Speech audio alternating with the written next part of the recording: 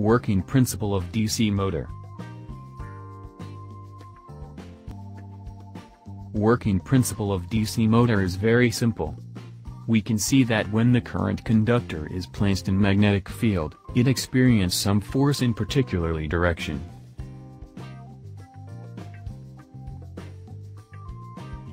The very basic construction of a DC motor contains a current-carrying armature, which is connected to the supply and through commutator segments and brushes.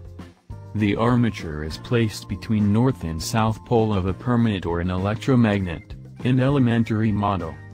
One single turn of conductor is placed between two opposite poles. If we start to supply DC, via commutator system, current will start to flow.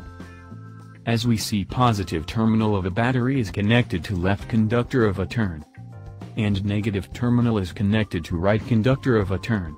As we see in model, north pole of the magnet is placed near left side, and south pole is placed near right side of the turn.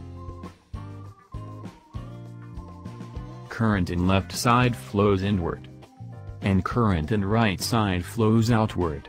As we see, conductor is carrying current and they placed in magnetic field. Both of them experienced mechanical force acted on them. Direction of mechanical force can be easily determined by applying Fleming's left-hand rule. To do this, spread out your left thumb, forefinger, and second finger so they are all at 90 degrees to one another. With that, if the forefinger is aligned along direction of magnetic field, from north pole to the south pole, and second finger is aligned along direction of the current and left side conductor, then thumb indicates direction of mechanical force.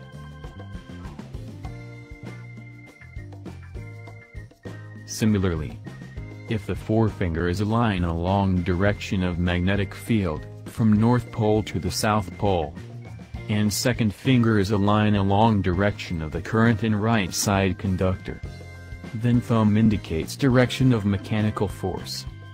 Due to this upward and downward forces on the turn, one torque is produced when turn rotates on clockwise direction as shown.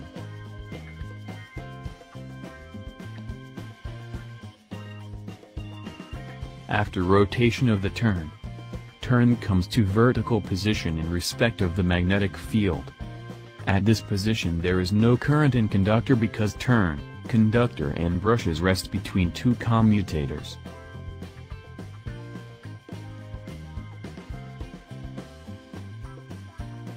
Hence, there is no force acting on conductor, by due to moment of inertia, turn continue to rotate, and comes horizontal again. Position of conductor has been changed here.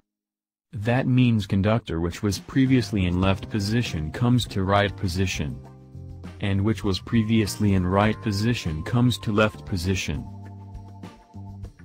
At that position, we can determine mechanical force, with applying Fleming's left-hand rule. Let's do that.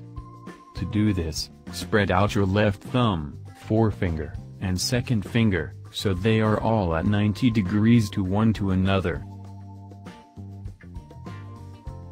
So if forefinger is aligned in direction of magnetic field, that is, from north pole to south pole, and second finger is aligned in direction of a current in the left side conductor, then thumb indicates direction of mechanical force.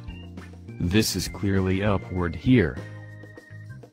So if forefinger is aligned in direction of magnetic field, that is, from north pole to south pole, and second finger is aligned in direction of a current in the right side conductor, then thumb indicates direction of mechanical force.